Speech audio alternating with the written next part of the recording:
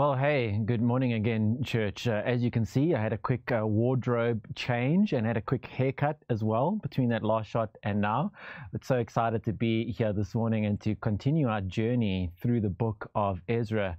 And today we're in chapter 2, which, to be honest with you, when we first laid out this series, seemed like a really ominous chapter to be preaching on, because it is a chapter made up entirely of a list of names.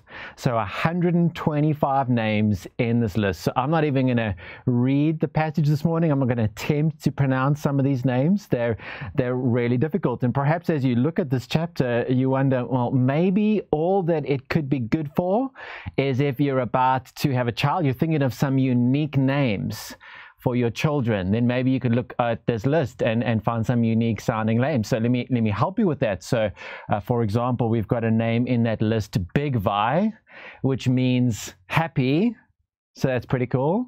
There's another name there, Adon, not to be confused with Aden. So Adon, which means voluptuous.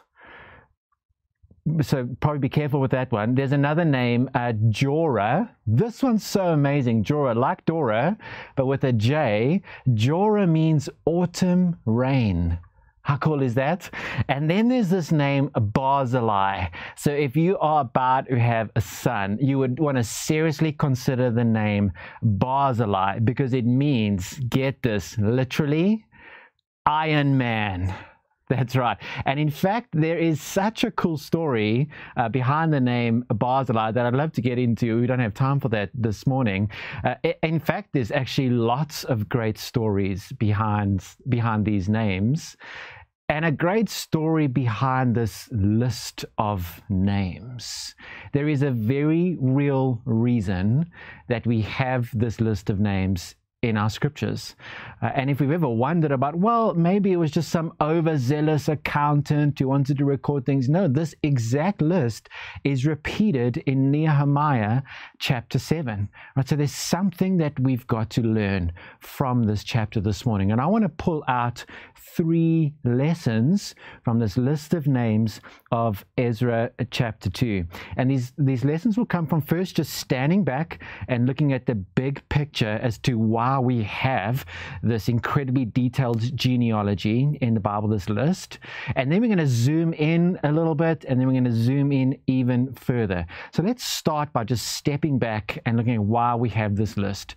So one of the best questions that you can ask when reading the Bible and trying to study the Bible and hear for God in the Bible, one of the best questions you can ask is, what does this teach me about God? So what does this list of names teach me about God? Well, what it teaches is something we learned last week, that God is faithful, that He fulfills His promises. Here we have an accurate record in immense detail of God's promise to preserve His people and lead them back to the place from which He sent them into exile, in very much detail. And here's why the detail is important. So this is just really a little thing, but it's something that I'm always concerned about. You may know, as a Christian this morning, I hope you know, that, well, God loves everybody. And then you think to yourself, well, I'm part of everybody, so therefore God loves me, which is fine, but that's not actually how this works. The love that God has for you is not a logical, deductive step. We don't read, for God so loved the world and I'm in the world, so therefore God loves me.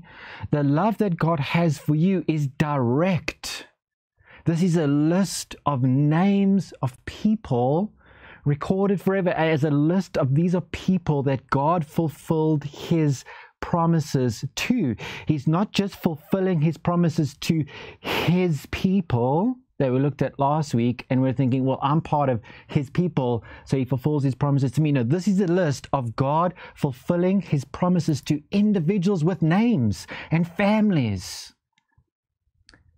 Let me give you just one little bit of detail from this list, a quick example of what this list shows us is how personal God is, how personally he interacts with each one of us. So one of the names on this list from verse 23, it's the place Anathoth. Have you heard of the place Anathoth? Neither had I. And it just simply says there, the men of Anathoth, 128. And we're thinking, okay. Well, in Jeremiah chapter 32, and remember, Jeremiah is the prophet prophesying at this same time period. And in Jeremiah chapter 32, so as the Babylonians, they've besieged the city of Jerusalem, so they camped outside the walls. It's like this months-long siege. They're about to breach the walls. They're about to storm in, destroy the city. Everyone's about to be made exiles. And God says to Jeremiah, as the Babylonians are outside about to bust in, God says, Jeremiah, I want you to go and buy the field at Anathoth. And now you're thinking, man, that's got to be, what is God doing to Jeremiah? That's the worst investment advice ever. Because these guys are about to break in and destroy everything. And now God's telling Jeremiah, go buy that field at Anathoth. Why did God ask Jeremiah to do that? And we read in verse 15 of Jeremiah 32, for thus says the Lord of hosts, the God of Israel, houses and fields and vineyards shall again be bought in this land. You see, there's this promise. Everyone's so afraid. They know what's about to happen. The disaster is impending. They're going to lose everything. And God says, Jeremiah, go buy that field, take that title deed and bury it, because I'm telling you, you will come back and this place, this field will be yours again. And so as God stirs the heart of Cyrus and these people get to go back home, we read that 128 men of Anathoth went back home. No doubt knowing that trying to dig up this title deed, this time capsule signifying God's promises, not just to Israel, God's promises to the family of Anathoth. And so as we move from last week to this, God is faithful to preserve us and to fulfill his providence. But it's not just a big us, it's you. Where you're sitting on your couch or in bed or outside in the garden in the lovely sunshine, he's buried time capsules in the future, this preservation of his personal promises to you. So that's one reason why we have a very detailed list, is because it shows us God is personal in how he interacts with us. The second lesson that we learn from this list comes from when we zoom in a little bit more and see what this list is exactly a list of. So it's a list of names of people that God called to go back from Babylon, to return to Jerusalem, to rebuild by rebuilding the temple. It's a list of names God called to go back, and a list of names of people who responded to God's call. So in going back to last week, chapter 1, probably the most important verse there was verse 5, which says, then rose up the heads of the fathers' houses of Judah and Benjamin, and the priests and the Levites. Listen to this. Everyone whose spirit God stirred to go up to rebuild the house of the Lord that is in Jerusalem. This list is a record of those whose spirit God stirred to go back and who responded to that call. And we know how many it was. 42,360 of them responded and went back home, which is not very many. Most of the Jews living in Babylon, given the opportunity to go back home, stayed. And you might think, well, that's crazy. You've been given the opportunity to go back to your homeland. Why wouldn't you take it? But remember, the entire place has been destroyed, and they were living pretty comfortable lives in Babylon. Now we know that because there's a list of everything that the people around those who returned gave to support their work in going home and rebuilding the temple, and it's a huge amount of wealth.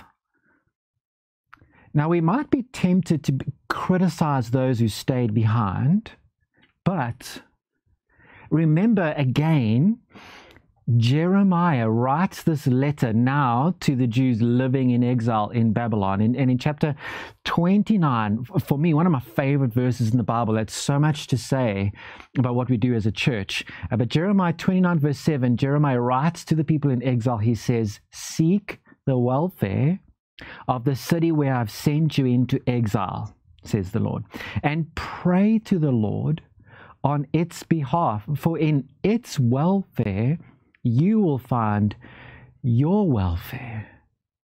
Which is a strong message of, hey, you're going to Babylon, but I want you to thrive and flourish there. Seek the welfare of the city and you'll find your welfare. And they did that, and they found incredible welfare. And then they gave these contributions to the people who were going back home to rebuild the temple. And that was the part that they played in this incredible phase in history. So we don't criticize those who stayed. But then again, there is also no list of courageous names of people who stayed. What we have in chapter 2 is a list of names of courageous people who left what was comfortable, who responded to that stirring of God on their hearts, and who went. And it is, make no mistake, this is an honor roll of courageous people. They journeyed on foot a distance of literally Joburg to Cape Town. So this is a journey 4 months on foot to go to a place that has been annihilated and has been picked apart by a poverty-stricken remnant, to go back and rebuild. And as we'll learn through the rest of Ezra, this rebuilding process, there was a ton of opposition and frustration. This was not the easy option to go back. The easy option was to stay. And yet this small component of courageous people, I mean, a group no bigger than like the population of Bryanston plus a little bit. This small group of people becomes the foundation for the development of the largest religion in the world, Christianity, and becomes the cornerstone on which the storyline of Jesus is ultimately rebuilt from this group of courageous people who followed the stirring of God on their hearts. And so I want to ask you this, just rather bluntly this morning. What is God stirring on your heart to do to serve His kingdom at this time? See, I believe that God is stirring everybody's hearts right now. All of His people around the world. It's a pretty bold statement, but I believe God is stirring the hearts of every one of His followers all over the world to do something. Here's why I think that. I have come to realize that these moments of God stirring in our hearts often, if not always, come as massive disruptions to us in places of great comfort. And what that disruption does is it frees us to be able to follow the voice of God to perhaps some place new, to go somewhere deeper with Him, to do something, perhaps harder, but that has greater kingdom impact. I've just come to see that's often how God's works. When He stirs, it's a massive disruption out of our comfort zone, and it leads us to a new place, more difficult, but a place with greater kingdom impact. I mean, I shared with you a little bit just last week of my own story in coming here. It was about a year ago that I preached at Rosebank just as a guest preacher. And then that week, I got a phone call from the chairman of the call committee, Dave, who phoned me and asked whether I'd be willing to apply for this position. And I remember telling Dave, like so many times after that day, just how disruptive that phone call was. I mean, I was just at that time in a place, like in a comfort zone. Things were going so well, ministry-wise, family just had really settled. And it's almost like oftentimes I honestly wished that I never got that phone call because it was so disruptive.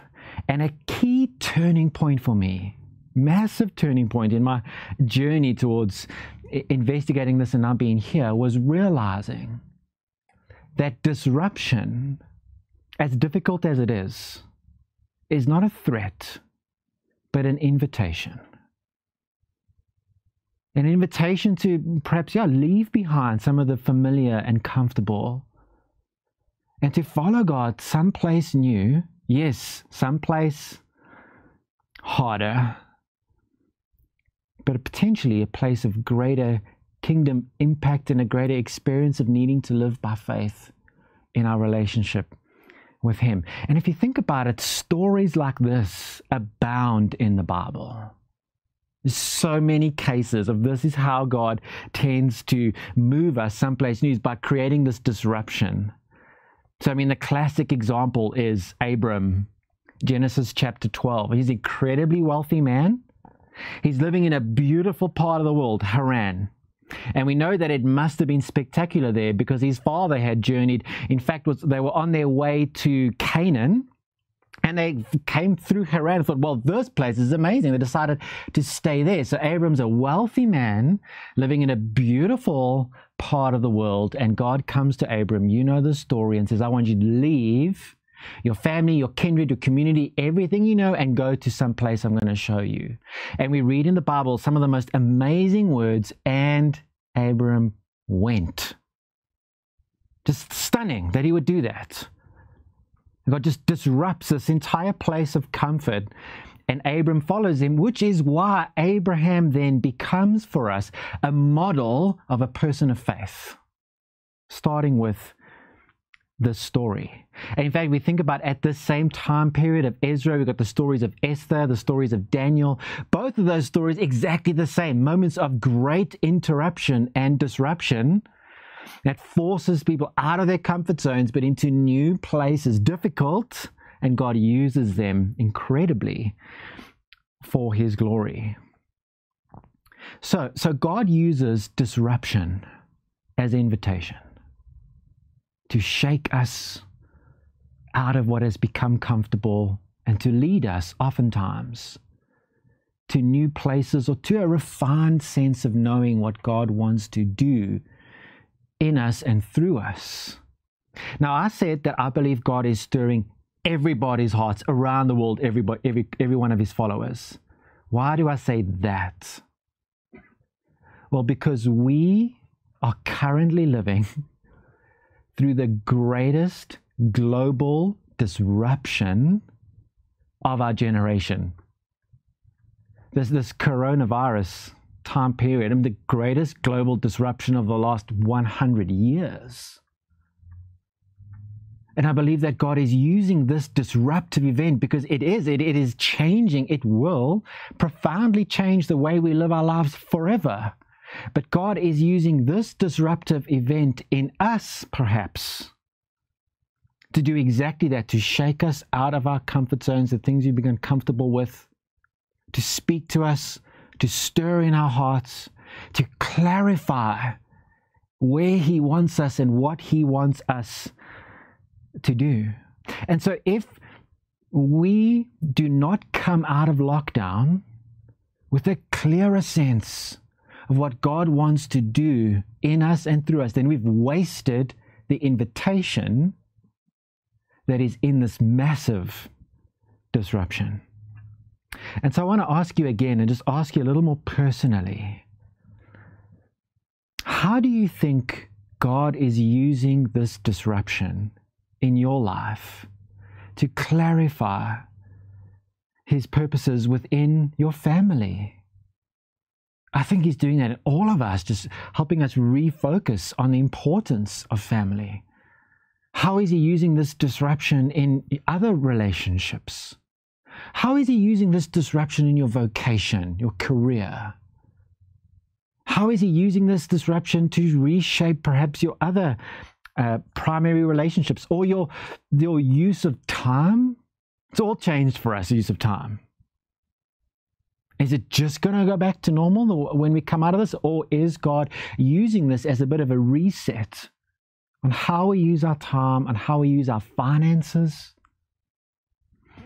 There's no way in my mind that a disruption of this scale, that God is not going to use that to shape us in particular ways, in narrower ways, give us greater clarity on what He really wants to do with us at this time. So let's not miss it. Amen? Thirdly, third reason we have this list. So first, it shows us how personal God is. Second, this list shows how God stirs us in moments of disruption to follow Him. And the third reason we have this list comes as we zoom in a little bit more into the structure of this list. So here's a quick outline. I'm going to read the whole chapter, but let me give you an outline of how this works. So verse 1, it's like the introduction to the list, and it says, "Now these were the people of the province who came up out of the captivity of those exiles whom Nebuchadnezzar, the king of Babylon, had carried captive to Babylonia. They returned to Jerusalem and Judah, each to his own town." That's the introduction. Then verse 2, if you're reading with and you've got your Bibles open, verse 2 is a list of the names of the leaders that went back and led them. And there's 11 names, but if you include in that list of 11, Sheshbazzar, who's the last person recorded in chapter 1, who was actually the leader of this first wave going back, you have 12 leaders. And 12 is always a significant number in the Bible. You remember the 12 tribes. What's interesting is you'll recall that 10 of the 12 tribes had pretty much been lost. It's only Judah and Benjamin, but see, God is rebuilding them like He promised to do. So you've got a list of 12 names, their leaders. Then in verse 3 to 20, you have a list of the names of people who returned, and they're listed according to their family heritage, which is what you would find in most genealogies in the Bible. A list of names, sons of so-and-so. Then verse 21 to 35 is interesting. It's a list of names of people who returned, but not listed by their family link, listed by their attachment to place. So, for example, the men of Anathoth that we looked at earlier. And there's some places there that we recognize. So as you're reading through, you get to verse 20, verse 21, you suddenly come across the sons of Bethlehem, and you go, wait, hang on, that's a place. Yes, it's referring to the place of Bethlehem where Jesus was born. And you go down the list then and you see, okay, Bethel, I know Bethel. Again, that's this place where Abraham called out to God and built an altar to Him. And later Jacob comes and has that vision of the angels ascending and descending on that stairway, that disruptive moment in Jacob's life. Oh, I know Bethel, I know Jericho. And then a bunch of names of places that we know nothing about. Then if you carry on down the list, verse 36 to 58 is a list of names of people who returned specifically to serve in the temple. So that's the priests, the Levites, other temple servants. It even lists like temple singers, gatekeepers. It's a whole list of people who returned to particularly serve in the temple. And what's interesting is that group makes up about 15% of those returning, which is quite high. which you would expect. You're like, yo, they're going to rebuild the temple, so these guys are excited because they get to do their jobs again. I mean, we know that feeling in returning back from lockdown. Except what is interesting is that when it comes to the more menial jobs of serving in the temple, so if you read the devotions this past week, Shelley just outlined how some of these guys were like the maintenance crew of the temple, and not many of those returned. So in fact, when you get to Ezra 8, there's a lack of Levites. Ezra's like, we need some more Levites. There's not enough, which just goes to show that some of the guys are like, nah, that job's not important enough for me to go back to, which just tells us, just once again, something we all know. When God does stir to move us into places, it's not always to these great glamorous positions. And then verse 59 to 63 is a list of names of people who couldn't prove their lineage, didn't have the paperwork, which really mainly applied to priests, because there needed to be a purity in the line of the priests. So that's the structure of this list. Now, there's a couple of really interesting things just about the structure. Just bear with me just for a little bit here. I mean, firstly, it shows us how God intends to structure society. You think about this. You've got a list of leaders, so governance, family units, but family units within a wider community in particular places, but all centered around worship, which is the second interesting thing about this list. And I wish I could go into a whole sermon on this, but I won't. It's just the centrality of worship in this return of people. Maybe we'll save that for another, but I'm sure it's going to come out in this series. But what's interesting is the difference. If you read Nehemiah 7, where you got the list, and Ezra chapter 2, the list, you'll notice that some of the names are different. And it seems like people have pointed to that and gone, hey man, that looks like the Bible has errors in it. Which, if you want to find out the answer to that question, Ansana and Candace, they nailed it in the kids stream. You can go back and listen to that. But it's interesting though that when it comes to the temple portion, the temple servants, that list of names is exactly the same. It's like there was this incredible attention given to accuracy when it came to that portion, which again just highlights the centrality of worship as a central key to holding all of society together. Anyway, that's another sermon one day. For me, the biggest surprise in this list, the way it's structured, is the emphasis on place. I mean, like geography, those town names to me is just amazing. I mean, if you're reading through and you read the list of names by family, then verse 21, when it switches, it just pivots from family lineage, which is normal, to son of Bethlehem. You know, when I was practicing this on Thursday, Brett was here, and he just mentioned, yeah, that is weird. That's like saying Brett, son of Johannesburg. Yeah, I mean, that's strange, isn't it? There's no other genealogies that flip like that with this emphasis on place and that list people as sons of a particular place. And I think that in Christianity these days, we tend to underestimate the importance of place, a particular place that God has us or place that He wants us. I read this really great article a while ago. I want to quote to you a little piece of it about this. It says, the paradox of place is that while God may exist everywhere, human beings don't. We're made from the dust of the earth, and we're forever linked to it and can no more escape its boundaries than we can escape ourselves. In fact, we each owe our existence, at least in some small way, to geography. We cannot trace our heritage without simultaneously tracing the map, the places where our forebears lived and loved, forever bound up in the strands of our DNA. So, I mean, as Christians these days, we have immense freedom to live anywhere. And I mean that like from a biblical perspective. To go back like a month ago when we spoke about breaking down the walls of hostility, I mentioned that our primary identity as Christians is we are citizens of the kingdom of God. That's our primary citizenship, our primary national cultural identifier is Christian. And then second are those other cultural identifiers that we use, which is true. But that's not to say that the particular place, culture, people, particular that God has you or that he wants to send you are insignificant to him. I believe he attaches great purpose, not just to us serving him, but serving a particular people rooted in a particular place. See, and you get that from this list because they're all wound together. You cannot separate out of this list people, family, place, worship. Which is why we believe in the local church, don't we? A place of worship in a particular community.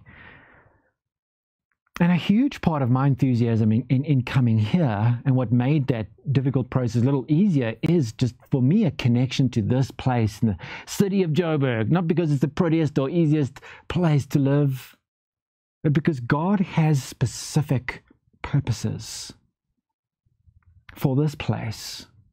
And I believe he's stirring our hearts to reach this particular place. Now, one of the reasons I'm saying this as well is because, in South Africa, there's a continual background conversation, if not foreground conversation, about emigrating. And, which is, as Christians, we have this freedom to live anywhere. And I know as Christians, if you're considering this, I know that you've prayed about it. We seek God's guidance on this.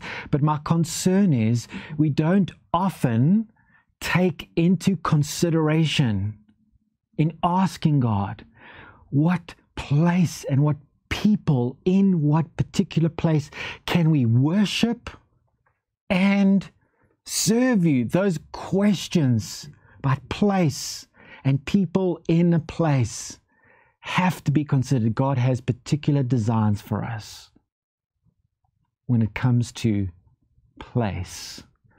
And you can see this as well in Acts chapter 17.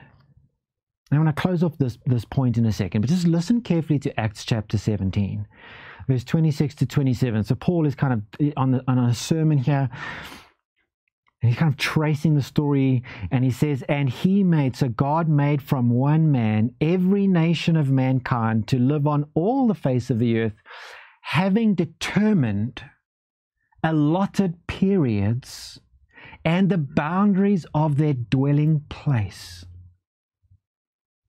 that they should seek God in that place and perhaps feel their way toward him and find him.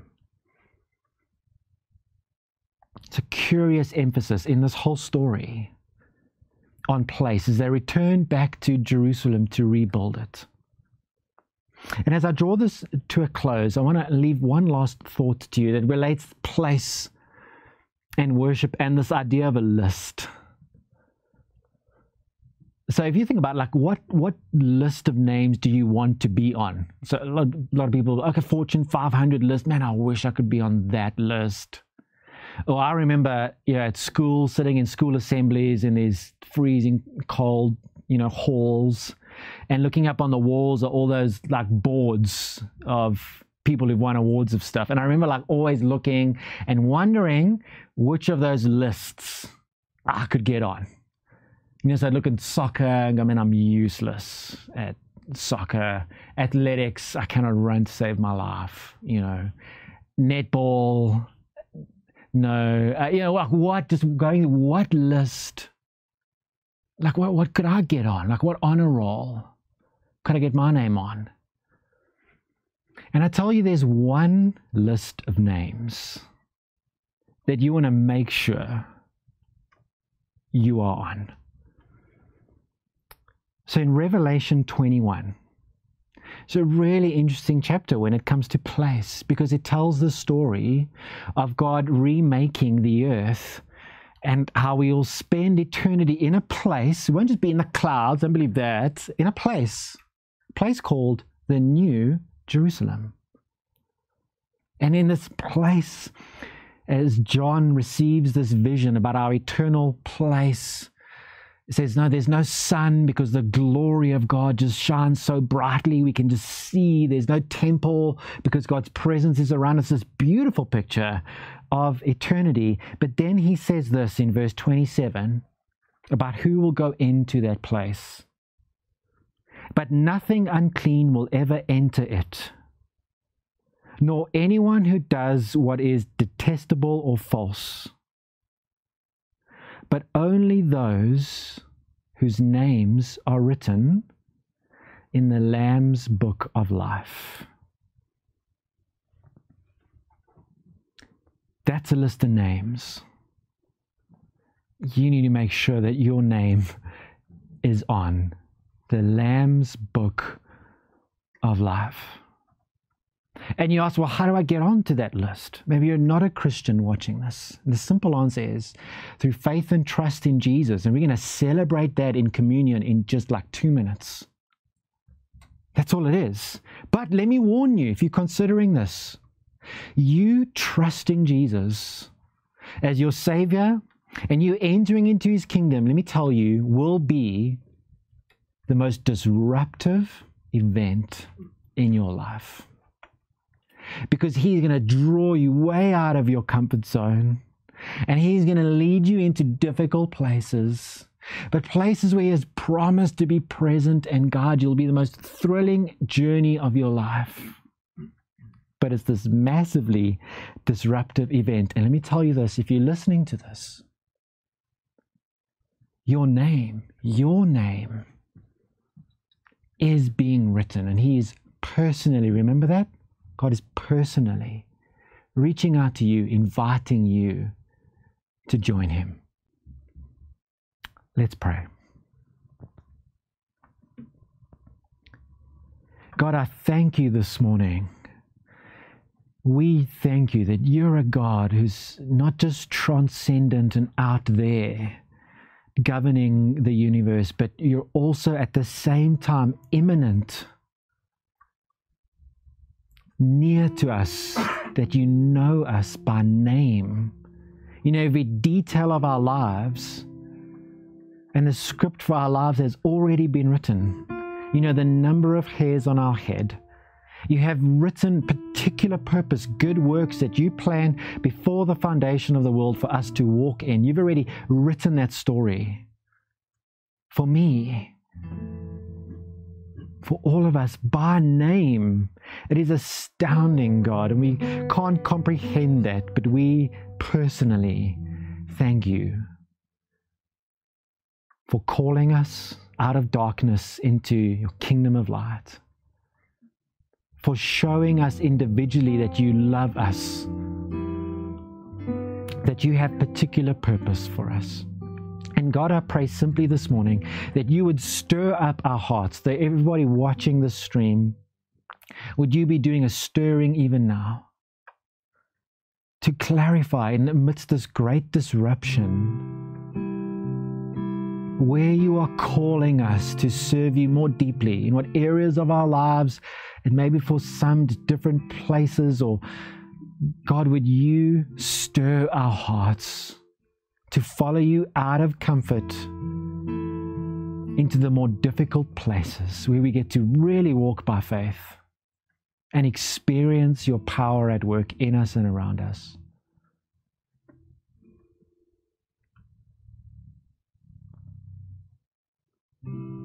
Thank you, God. We love you.